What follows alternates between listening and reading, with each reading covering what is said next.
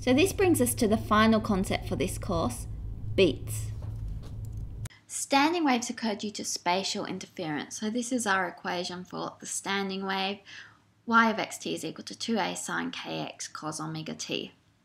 We add the waves with the same frequency at each x to investigate the interference pattern.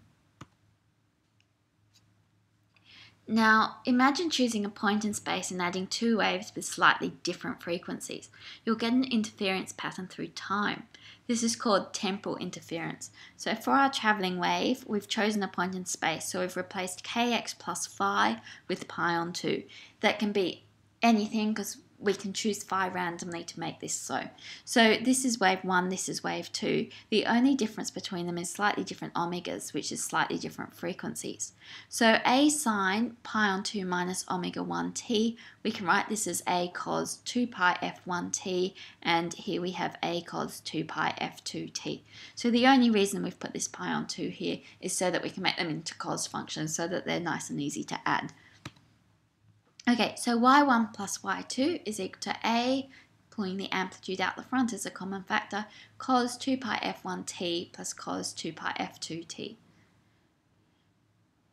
So using our rules for adding cos functions, this becomes cos and then the sum of these things and then times cos minus the difference of these two things. So we end up with 2a cos 2 pi f1 plus f2t times cos 2 pi f1 minus f2t on 2. Now this is a big number, so as t changes, this cos function here oscillates between 1 and minus 1 relatively rapidly. f1 minus f2 on the other hand, for beats we choose to be a relatively small number. We choose f1 and f2 as very similar. So here, so this part of the cos function is oscillating very slowly between 1 and minus 1. So as we superimpose these functions, what we end up getting is here's the slow oscillation here due to that f1 minus f2, and here's the rapid oscillation due to the f1 plus f2. So this envelope, the dotted line here, is described by 2a cos 2 pi f1 minus f2t on 2. So that's given by this part and this part of this function. This here is the rapid oscillation between 1 and minus 1. And so the period for this envelope function, that's the time from here to here to here, is given by 2 over f1 minus f2. That's just the inverse of this part of the function here, as we've got the 2 pi there. So that's telling us how long it takes to cover 2 pi. Now what we actually hear if we're listening is we hear this maximum, we hear this minimum, we hear this maximum, we hear this minimum.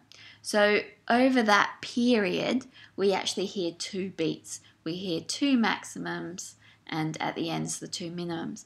So the beat frequency that we hear is equal to f1 minus f2, the difference in the 2 frequencies.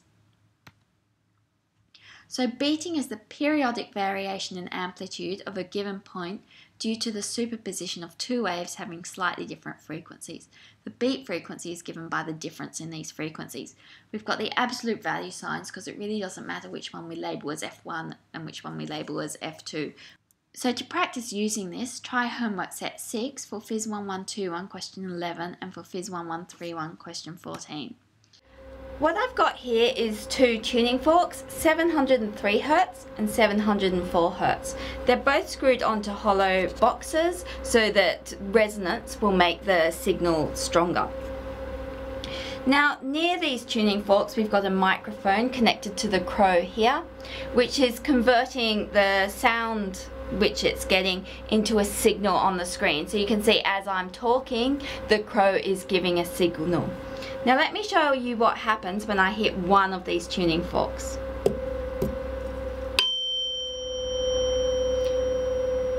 So that's the signal from the 703 Hz tuning fork by itself.